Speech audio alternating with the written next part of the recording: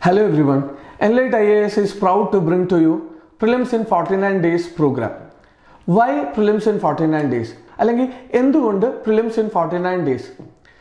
Civil service aspirants നേരിടുന്ന പ്രധാന പ്രശ്നം എന്താണ്? നീണ്ട ഒരു കൊല്ലത്തെ പ്രിപ്പറേഷന് ശേഷം പരീക്ഷ എഴുതാൻ പോകുമ്പോൾ ഒരു ലാക്ക് ഓഫ് കോൺഫിഡൻസ് ഫീൽ ചെയ്യുന്ന അവസ്ഥ, അല്ലെങ്കിൽ ഫെമിലിയർ ഏരിയാസിൽ നിന്ന് തന്നെ ക്വസ്റ്റ്യൻ വരുമ്പോൾ പോലും അത് കറക്റ്റായിട്ട് അഡ്രസ്സ് ചെയ്യാൻ പറ്റാത്ത ഒരു അവസ്ഥ.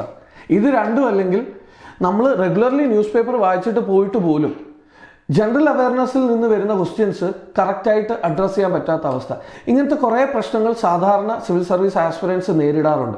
ഈ പ്രശ്നങ്ങൾക്ക് പരിഹാരമായിട്ടാണ് ENLITE IAS നിങ്ങളുടെ മുമ്പിൽ Prelims in 49 days എന്നുള്ള പ്രോഗ്രാം ഇൻട്രൊഡ്യൂസ് ചെയ്യുന്നത്. എന്താണ് Prelims in 49 days? What are the things that we have included as part of Prelims in 49 days? Civil service prelims പ്രിപ്പറേഷൻ്റെ ഭാഗമായിട്ട് നമ്മൾ പഠിക്കുന്ന കുറേ കോർ സബ്ജക്ട്സ് ഉണ്ട്.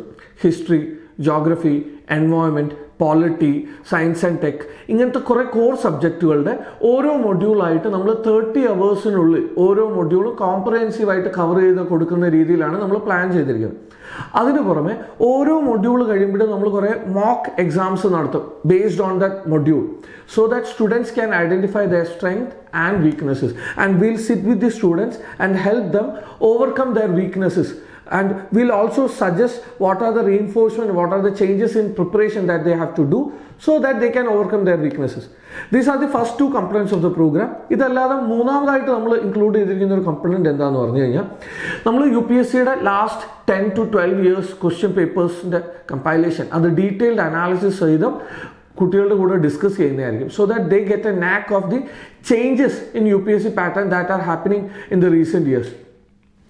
ഈ സ്റ്റാറ്റിക് പോർഷൻ, നമ്മൾ ഈ പറഞ്ഞ സ്റ്റാറ്റിക് പോർഷൻസിൻ്റെ അല്ലാതെ കറണ്ട് അഫയേഴ്സിൻ്റെ ഇമ്പോർട്ടൻസ് നമുക്ക് എല്ലാവർക്കും അറിയാം. അതുകൊണ്ട് തന്നെ ഒരു കറണ്ട് അഫയേഴ്സിൻ്റെ കമ്പണൻറ്റ് കൂടി ഇതിൻ്റെ ഭാഗമായിട്ട് നമ്മൾ ഉൾപ്പെടുത്തിയിട്ടുണ്ട്.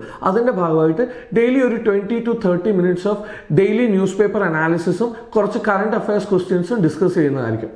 So as you can see, this course has been designed meticulously, keeping all the recent trends of UPSC in mind.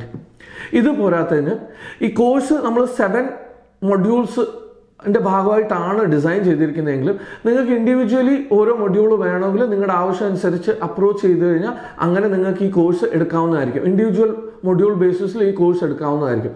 അപ്പോൾ that's all from our side. For any other doubt or clarification, you can feel free to contact us. Wishing you all the very best. Thank you.